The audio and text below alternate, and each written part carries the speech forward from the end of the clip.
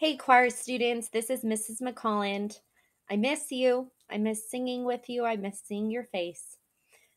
I have a kindness opportunity for you, and I really hope that you will take me up on this offer.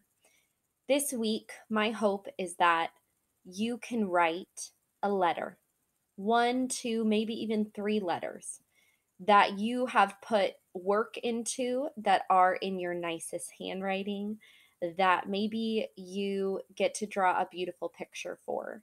And I would like you to address it to a senior at Cedar Ridge Bonaventure Retirement Center. That's the retirement center that we get to go to each year and perform. And they absolutely love getting to see you perform. Well, with everything that's happening in our society right now, they are feeling isolated from the world and they're feeling lonely because they're not able to see a lot of people. And I know that getting to read a card from a student who has gotten to sing in front of them, who has gotten to shake their hand or wave at them, that would mean so much to them. So, if you have any free time this week, would you please write a letter? Make it beautiful, make it heartfelt, make it really, really kind, and let them know that they are not alone and that you are thinking about them. That would mean so much. Now, I know we're not going out of our house very much.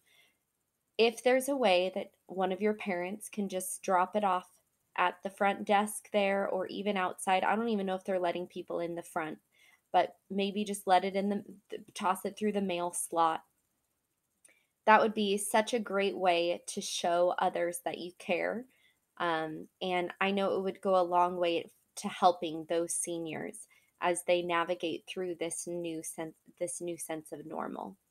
So please think about being kind to those people who have absolutely treasured your presence um, each year at their retirement center. Have a wonderful week. I miss seeing you. Goodbye.